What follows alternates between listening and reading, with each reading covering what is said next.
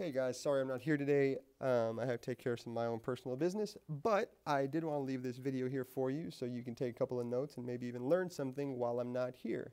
So these are the notes that we're going to take just for today. Hopefully if you're watching this, you figured out how to play the video and everything's going to work out real well for us today. All right, so here are the first notes we're going to take. The stuff we're doing today is called rational functions, and what I want you to really understand is that a rational function, it's a function that has one polynomial on top of another polynomial. So it's the ratio of polynomials. And they're all based on transformations of this reciprocal parent function, which is 1 over x. We'll talk a little bit more about this when I'm here in class next time, but I just want to give you sort of a breakdown of what's happening for today. So things you should understand about rational functions is they're made from transformations of 1 over x, the reciprocal function, and they're called rational because they're a ratio of polynomials, one polynomial on top of another one. These are going to contain vertical, horizontal, or what are called slant asymptotes. Today, all we're going to deal with are vertical and horizontal. We're not going to monkey around with the slant asymptotes at all. Next class is when we'll start talking about slant asymptotes. Slant asymptotes require us to do a little bit of long division and synthetic division, so just know that's coming your way. All right, so when we graph rational functions, which is what we'll be doing today, they usually result in strange looking graphs, meaning that we're going to have things that look sort of, if you look at this, look sort of scary, kind of like that. But don't worry, by the end of class you'll be able to graph these. So they usually result in strange looking graphs, and you must follow the following steps to ensure you have accurate graphs. And I'm going to make a little addendum to these notes right here. So number 6 should be find the y-intercept. Find the y-intercept, and that's just given by f of 0. So you find f of 0, that tells you what your y-intercept is. That's a step that I forgot to list off here. So go ahead and pause the video, write these notes down, and I'm going to explain a couple of things about horizontal asymptotes. So go ahead and pause that now. All right, so as promised, you should have already taken these notes, and now I'm going to show you a little something about horizontal asymptotes. So horizontal asymptotes. Now, horizontal asymptotes are a little bit different from your other asymptotes because we can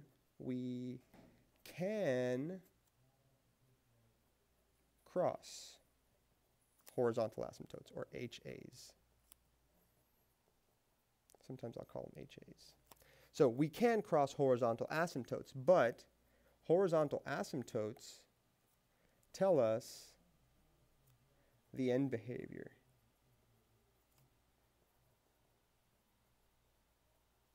In other words, when I say tell us the end behavior, it tells us what's going to happen when we're far away from the origin. So usually my horizontal asymptote is going to look something like this. It's just going to be a horizontal line given by an equation y equals some value. In this case, let's call that value a. So in this case, it's y equals a, and this is my horizontal asymptote. So no matter what's happening anywhere near the origin, it doesn't really affect, our horizontal asymptote doesn't really affect things near the origin. It only tells us how things are going to end up. So what we always want to make sure we do is we always want to line up right along our horizontal asymptotes. So as you go further and further away, as your end behavior goes to infinity and negative infinity, you have to line up with that horizontal asymptote. If you don't, you're not going to get an accurate graph. So let's figure out, how do we know where our horizontal asymptote is going to be? How can we tell what value that's going to be? Well, it's actually pretty easy. And next class, we're going to talk about something called the limit. Ooh, the limit. Scary, scary, scary. If you know Mean Girls, you may have heard the limit does not exist. And this refers to the exact same thing.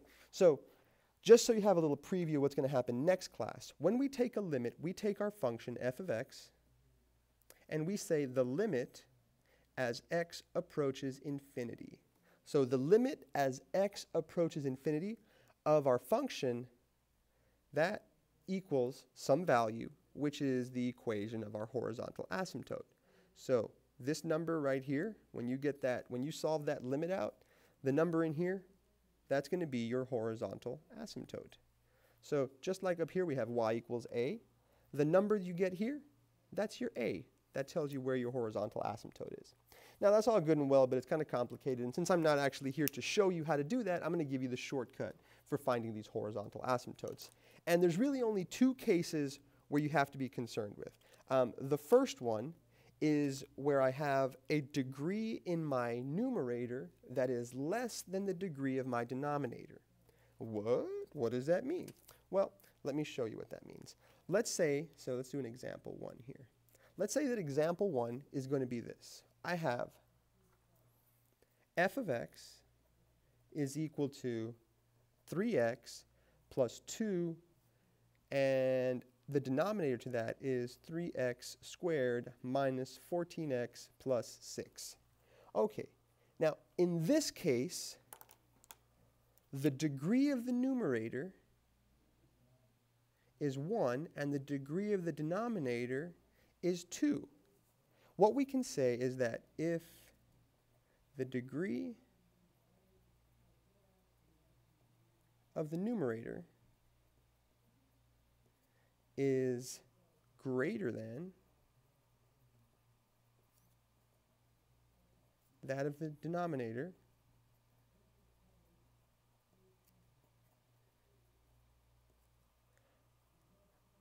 our HA, our horizontal asymptote, is at y equals 0.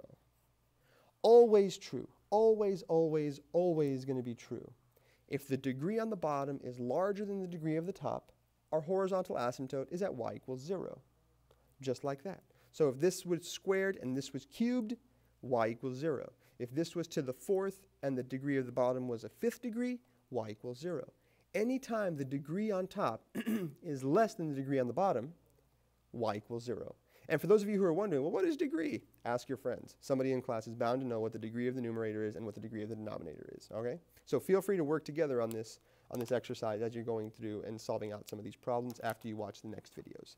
So let's do another example. And the other example we have to deal with is, well, what happens if the degree on the top is the same as the degree on the bottom? So let's say that I have g of x, and it's equal to 3x cubed plus 6x squared minus 4, divided by 9x cubed plus 6x squared minus 15x plus 12. Well, in this case, we're only going to look at, just like last time, we're only going to look at the things with the highest degree. So the term, the leading term, which is the highest order term. And if we notice, in this case, the degrees are the same. So if the degrees are the same,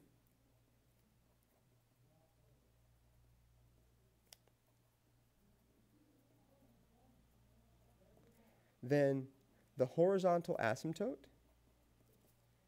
is at y equals coefficient of numerator divided by the coefficient of the denominator. So when I say the coefficient of the numerator and the coefficient of the denominator, I mean just the leading term. Just the leading term. So in this case, we have a 3 and a 9. So that means that my horizontal asymptote is at 3 over 9. So y equals 3 over 9. That's where my horizontal asymptote would be. And if you want to reduce that even further, yeah, you can say that that's going to be y equals 1 over 3. And that would be my horizontal asymptote. So let me just do another quick example so you can see how that works. So let's say I have example 3 here. And this one is going to be p of x is equal to 4x squared minus 16x plus 5. And the denominator is just going to be, let's call it 8x squared minus 4. Just like that. Nothing too complicated. Well, we look at the leading coefficient in the numerator, leading coefficient in the denominator.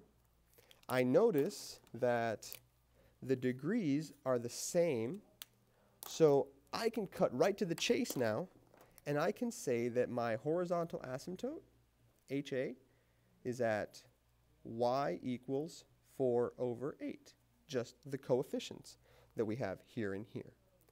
And that would be where my horizontal asymptote is. There's another case, right? You're probably all wondering, well, what happens if the degree in the numerator is greater than the degree of the denominator? Don't worry about that yet. That's going to give you what's called a slant asymptote, and we'll talk about that next time. All right? I hope this helps. If you need to watch this again, please